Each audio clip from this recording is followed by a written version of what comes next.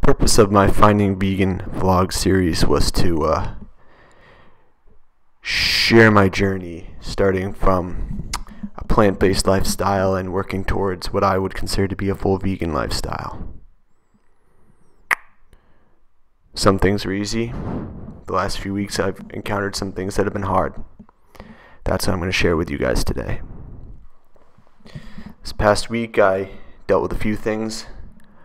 The issue of wallets, the issue of vegan shoes, and whether or not I think the NFL and related sports are vegan.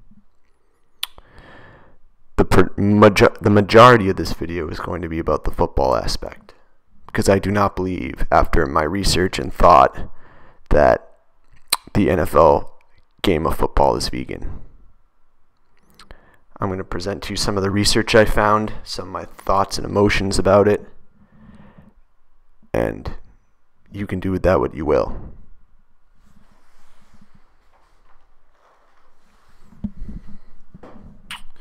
The first thing I researched was where footballs come from, where the NFL footballs come from.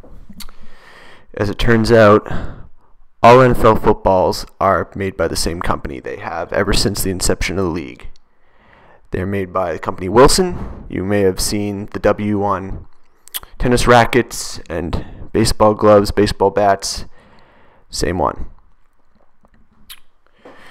They work with full leather. They make the laces and the bodies of the footballs completely out of leather. Some of the stats I was able to find included 700,000 balls are made each year. They are made out of cow skin, not pig skin. The pigskin thing is an old dated term. It goes back to in the beginning of the league when pigs' bladders were used as footballs. That died out a long time ago. But they use cow skin now. One full cowhide apparently makes 10 footballs. And the Wilson manufacturing side of the business, which is, from what I understand, based in a place called Ada in Ohio, they produce 4,000 balls a day. 10 balls of cow skin. When I picture footballs, I picture them on the shelves at a Toys R Us or a Walmart, and 10 balls does not equate to a cowhide, in my opinion. But it is not an educated opinion, admittedly. It does still seem like a shame.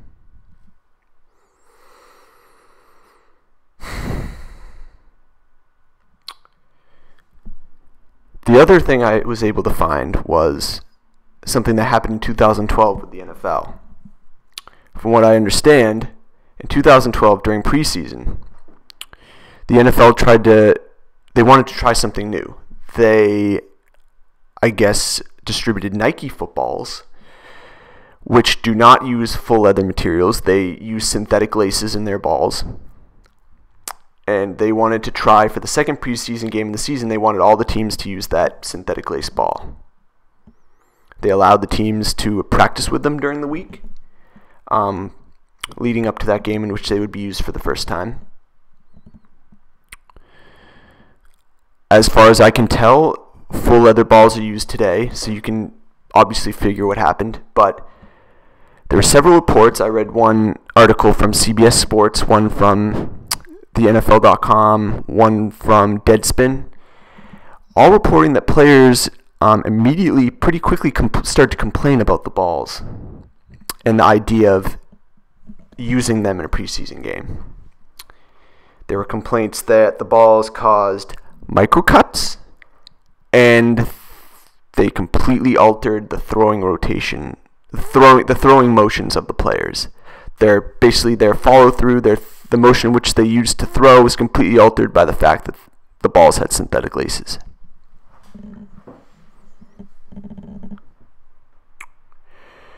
The last thing I want to read is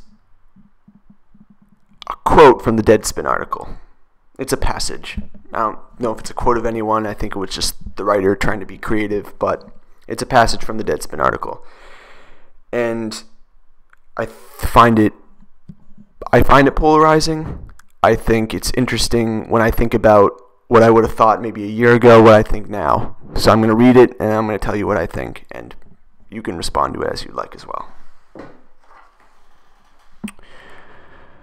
So the author is basically, the article was predicated on this idea that when they were trying out these new balls, that the goal was to, there was like some conspiracy that the NFL was trying to, there's interesting stories around Nike and the NFL. Nike now makes all the cleats for their athletes. They make the jerseys as well. Reebok used to make the jerseys. I'm not sure if they made the cleats, and Nike supplanted them. There was thoughts that it was possible that in trying out these new balls that the NFL was hoping to have Nike supplant Wilson. And the author obviously had, the author of this article seemed to have the opinion that wasn't such a good thing. So here's what he wrote. Don't mind us, we're just humble old Wilson, content with our leather, balls and laces, and tennis rackets and baseball gloves. Well, you make your hyper dunks and foam posits. Sure, they're owned by a Finnish multinational, but who isn't nowadays? The NFL and its aesthetically challenged pals from Nike are coming for Wilson and its old-fashioned balls. Rubber laces are lame and phony. Then again, so are backward swooshes, and they're everywhere now. I wish I would have read that better. Get the full taste of what that was about, but when I read that first, the thoughts that went through my head were, for whatever reason, I thought of meat and potatoes. Yeah. The simple things, the basics, the good old ways. I felt like that's what the author was trying to associate Wilson with. And Nike being this new age, clunky, over-teched model that is something evil and something to be detested. And a year ago, I might have agreed with them. I used a leather baseball glove when I was a kid. I've always thrown a leather football. It might have made sense. I might have thought that, Nike's trying to sell all these high-tech gadgets and things like that to get people's money. And it was just a ploy for more money. For a huge business like Nike taking over a small mom-and-pop business, the Wilson Leather Factory. Now when I read that, it was one thing, when I read all this, I mean, I can understand the players. I can understand on a level the players complaining about the balls.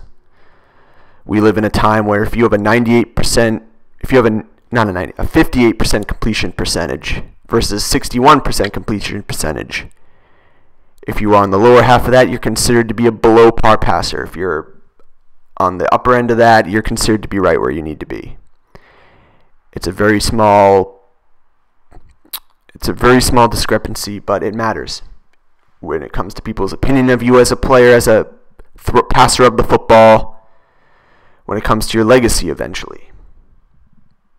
Quarterbacks who throw under 60% are not deemed to be great passers. It's possible that it factors into how much money they make, and there's a lot of money on that table for these guys. So on some level, I don't blame them that much for being finicky about the balls that they have. On another level, I view that with contempt now. That these pampered, overpaid athletes would stamp out this idea of having a less leather-reliant ball. That they would be proliferating, if that's the right word, a company that has solely made its money off animals that were born to be killed. And now that makes me mad.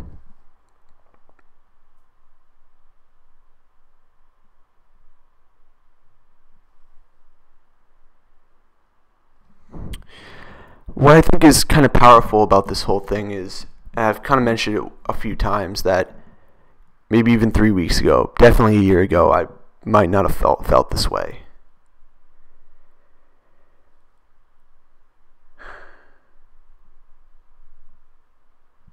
I recall the movie Inception. This notion that, I remember at the beginning of the movie, Leonardo DiCaprio talks about the idea that an idea can be infectious, that an idea can change everything about you, that an idea can be disastrous, that it can be simple but still incredibly strong.